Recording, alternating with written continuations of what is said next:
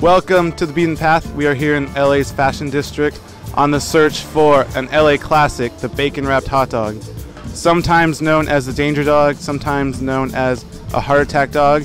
These should be pretty easy to find all throughout the city, but especially here in the Fashion District.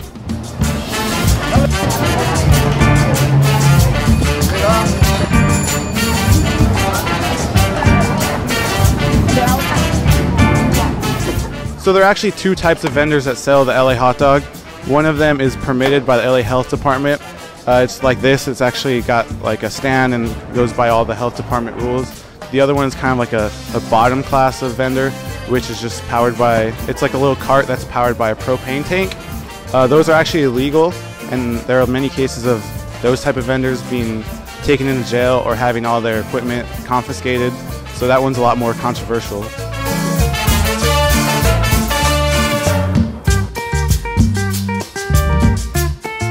Alright, we're here. We're going to grab two hot dogs and get a close-up of what's going on this cart.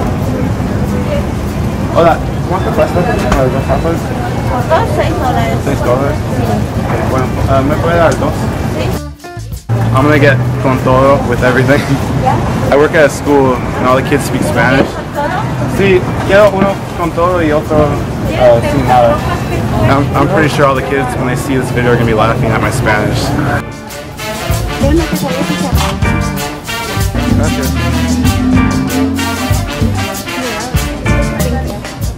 So we found our hot dog.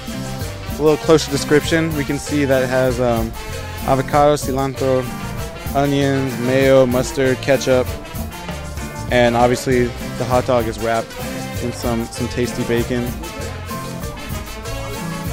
So I've had it before, but let's pretend this is my first bite of a bacon wrapped hot dog. The bacon isn't really crispy, but it adds a lot of bacony flavor. Tomatoes make it real fresh. Avocado adds a nice flavor also. The onions are kind of sweet, which is always really good. The bread is nice and soft.